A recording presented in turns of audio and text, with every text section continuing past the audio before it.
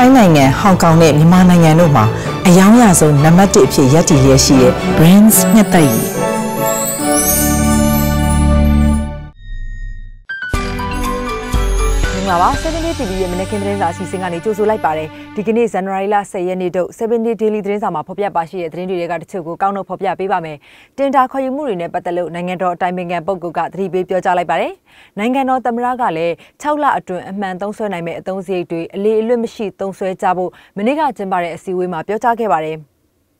နောက်ထပ်သတင်းအနေနဲ့ရှမ်းပြည်နယ်တောင်ပိုင်းကဓမြတိုက်မှုမှာတော့နဝမတန်းចောင်းသားတဦးသေဆုံးခဲ့ပါတယ်ဒီသတင်းတွေနဲ့အတူနိုင်ငံတကာသတင်းတို့ကိုတင်ဆက်ပေးပါမယ်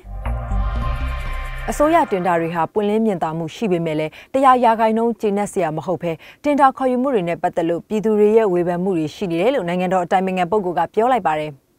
ပြည်ထောင်စုအစိုးရဝန်ကြီးဌာနတွေတိုင်းနယ်ပြည်နယ်အစိုးရတွေတင်တာခေါ်ယူမှုနဲ့ပတ်သက်ပြီးတော့သတိထားကြဖို့လဲနိုင်ငံတော်အတိုင်ပင်ခံပုဂ္ဂိုလ်ကပြောပါတယ်ဥပဒေနည်းဥပဒေတွေပြဋ္ဌာန်းနိုင်ပေမဲ့လုံလောက်မှုမရှိဘဲအချိန်ကာလနဲ့ကိုက်ညီတဲ့ပြုပြင်ပြောင်းလဲမှုတွေပြုလုပ်နေရတယ်လို့စီမံကိန်းကော်မရှင်အစည်းအဝေးမှာနိုင်ငံတော်အတိုင်ပင်ခံပုဂ္ဂိုလ်ကပြောခဲ့ပါတယ်။ယင်းနှမြုံနယ်မှုကဏ္ဍနဲ့ပတ်သက်လို့လိုအပ်တဲ့ငွေကြေးတွေရယူနိုင်ဖို့စီစဉ်ပေးနိုင်ပေမဲ့လည်းလိုအပ်ချက်တွေကြောင့်အစိုးရကကျေနပ်မနေသင့်ဘူးလို့လည်းသူကဆိုပါတယ်။လေယာဉ်မြေပိုင်ဆိုင်မှုပြဿနာတွေကိုပြည်သူတွေဟာလွှတ်တော်အသီးသီးထံကနေမကြာခဏကြားနေရတဲ့အတွက်နိုင်ငံလူဦးရေ80ရာခိုင်နှုန်းသောပြည်သူတွေကျေနပ်လက်ခံနိုင်စေဖို့အစိုးရကဖြည့်ရှင်းပေးနိုင်မှုမရှိဘူးလို့လည်းသူကပြောပါတယ်ပြည်ပကုန်သွယ်မှုလူငွေနဲ့ပတ်သက်ပြီးဈေးကွက်ရှာဖွေရုံသာမကဈေးကွက်ကိုဖန်တီးဖို့ပြည်ပနဲ့ကုန်သွယ်မှုလူငွေမပြစေဖို့တနိုင်ငံလုံးပါဝင်ဆောင်ရွက်ရမယ်လို့လည်းမနေ့ကကျင်းပတဲ့စီမံကိန်းကော်မရှင်အစည်းအဝေးမှာပြောကြားခဲ့တာဖြစ်ပါတယ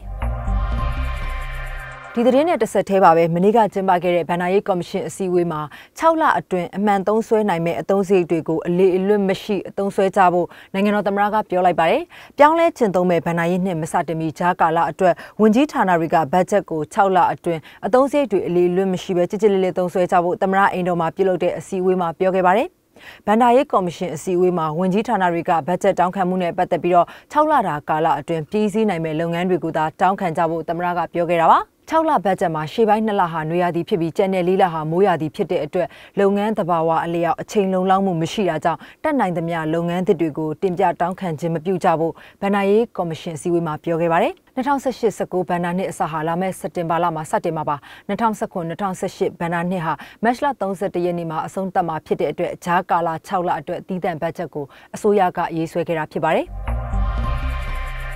်ရှမ်းပြည်နယ်တောင်ပိုင်းမိုင်းနောင်ခူလန်သွားလမ်းမှာဇန်နဝါရီလ10ရက်မနက်7:00နာရီကမိသားစု3ဦးဓမြတိုက်ခံရပြီးတော့တားဖြစ်သူဟာကြီးစံမှန်ပြီးတေဆုံးသွားခဲ့တယ်လို့ရှမ်းပြည်နယ်ရဲတပ်ဖွဲ့မှူးရုံးကပြောပါတယ်။တားဖြစ်သူနဝမတန်းចောင်းသားမောင်းနေလာပြီးတော့မိဘ2ဦးလိုက်ပါစီးနင်းလာတဲ့ပရိုပေါအမျိုးအစားကားကိုတနက်ကင်လူ3ဦးကရက်တန့်ခိုင်းစင်မှာရက်တန့်ခဲ့ရာကနေပြစ်ခတ်မှုဖြစ်ပွားခဲ့တယ်လို့သိရပါတယ်။တားဖြစ်သူဟာကားတကားမှန်တင်နေတဲ့အခိုက်မှာပဲတနက်ကင်လူ2ဦးဟာသူ့ကိုတနက်နဲ့ပြစ်တဲ့အတွက်ဦးကောင်းရာဘက်ကနေတနက်ကြီးစံဝင်ပြီးတော့ဝဲဘက်ကနေဖောက်ထွက်သွားခဲ့တာကြောင့်ကားပေါ်မှာပဲတေဆုံးသွားခဲ့တယ်လို့ရဲမှတ်တမ်းတွေမှာဖော်ပြထားပါတယ်။လက်နက်ကင်3ဦးဟာရင်ပေါ်မှာပါလာတဲ့မိဘ2ဦးစီကနေကြက်8သိန်းယူဆောင်ပြီးတော့တောအတွင်းကိုထွက်ပြေးသွားခဲ့တယ်လို့ရှမ်းပြည်နယ်ရဲတပ်ဖွဲ့မှူးရုံးကတာဝန်ရှိသူတူကပြောပါတယ်။ဖြစ်စဉ်အသေးစိတ်နဲ့ကျူးလွန်သူတွေကိုစုံစမ်းနေဆဲဖြစ်ပါတယ်။တေဆုံးသူဟာမိုးနဲမြို့အခြေခံပညာအထက်တန်းကျောင်းမှာပညာသင်ကြားနေသူလည်းဖြစ်ပါတယ်။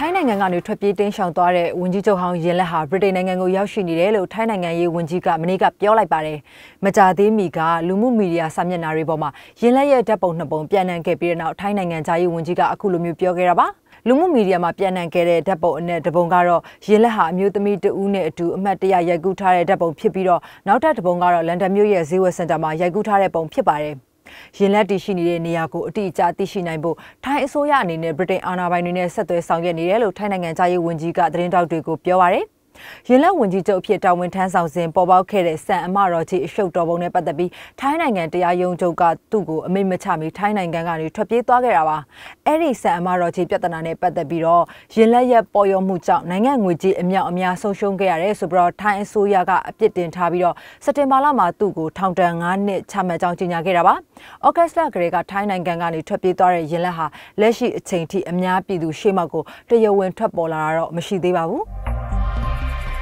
7day TV ရဲ့မနက်ခင်းသတင်းစာအစီအစဉ်ကိုကြည့်ရှုပေးခဲ့ကြတဲ့အတွက်ကျေးဇူးတင်ပါတယ်ရှင်။